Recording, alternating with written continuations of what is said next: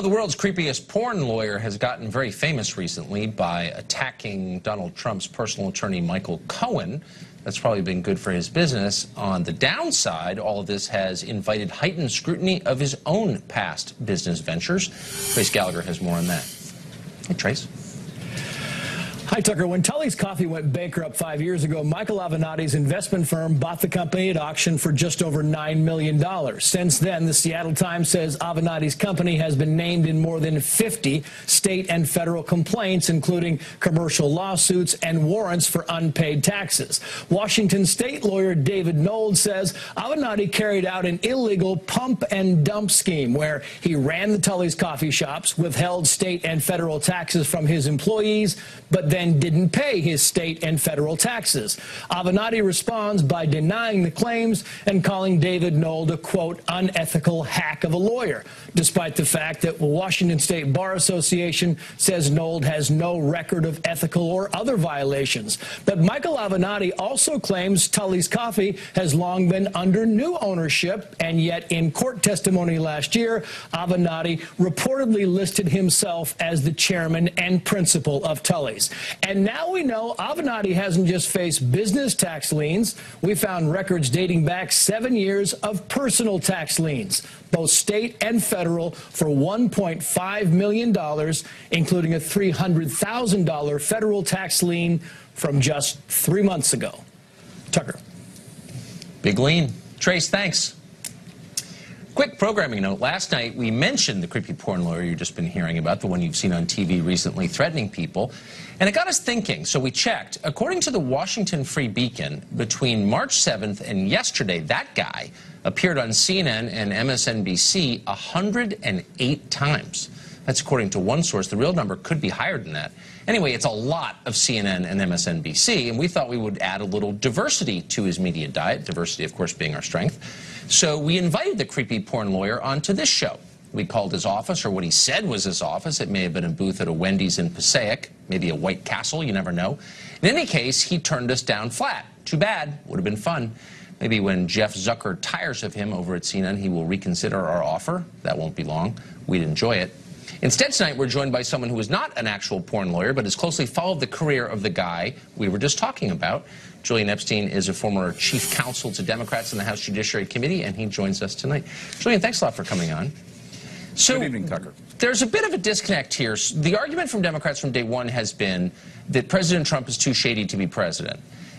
In order to make that case, they're now using a creepy porn lawyer with a history of financial problems. Is he really the best standard bearer for your message, would you say?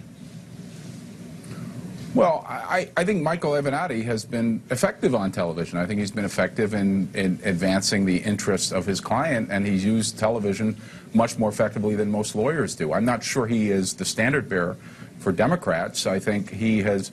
I think the Stormy Daniels issue, to be honest, I think Essential Consultants, I think, is a sideshow. I think there is nothing in Essential Consultants' story that we know where there's any laws that are necessarily broken, but I think there are relevant questions that should be asked about was Essential Consultants being used for a Russian slush fund, a campaign finance slush fund, for laundering money.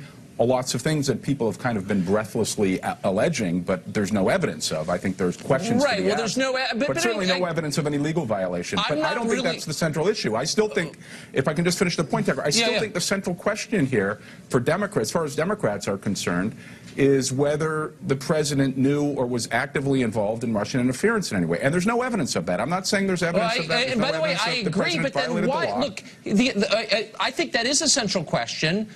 There's no evidence more than a year in. Maybe we're going to find out that he teamed up with Putin to steal the election from Hillary. Probably not going to find that out. But for the point right now, it's all about the creepy porn lawyer. And I'm wondering, like, what exactly is the point of this? I don't know what the interests of his client are. I don't know who he represents. I do know I'd be very uncomfortable if he got a hold of my confidential bank records. Wouldn't you? Well, I think we need to find out how he got the information, for sure. I think there are questions there. But to be honest, Tucker, I think your indictment is of the industry that you're a participant in, which is the cable television industry. I think it is the obsession of the cable television industry. I think Bob Mueller and the Democrats, for their part, are not necessarily Cable, obsessed hold about on, this, Julian, although you've it been does doing this raise a long money. time. Cable Look, responds to ratings. I don't think he's been on this channel. As I just said, we tried to have him on the show because I want to meet this guy. He should come on this show. I think it'd be amusing as hell, but he's too busy on the other channels whose viewers are responding. That's why Jeff Zucker's put him on, every day for 2 months. So he really is one of the most famous Democrats in America. He's a partisan Democrat. He worked on Democratic campaigns, dozens of them. So what does that tell you? But I don't think that's where the Democratic Party is right now. I mean, I think what Avenatti is doing is relevant because it gets to whether there were campaign finance violations with the Stormy Daniels payment. It gets to whether Essential Consultants was being misused as a Russian slush fund, as a campaign finance slush fund. But how would creepy porn lawyer know about the Russian connection? Like, what expertise does he have? I mean, is he like a Russian speaker or an expert on Russian slush funds? I don't want to get off subject, but Essential Consultants, Michael Cohen's law firm, had a client whose principal beneficiary, whose principal benefactor was a Russian oligarch connected to Putin. Right, no, I read the story. So there are questions there, Tucker. What does that do with creepy porn lawyer? I just want to make another point.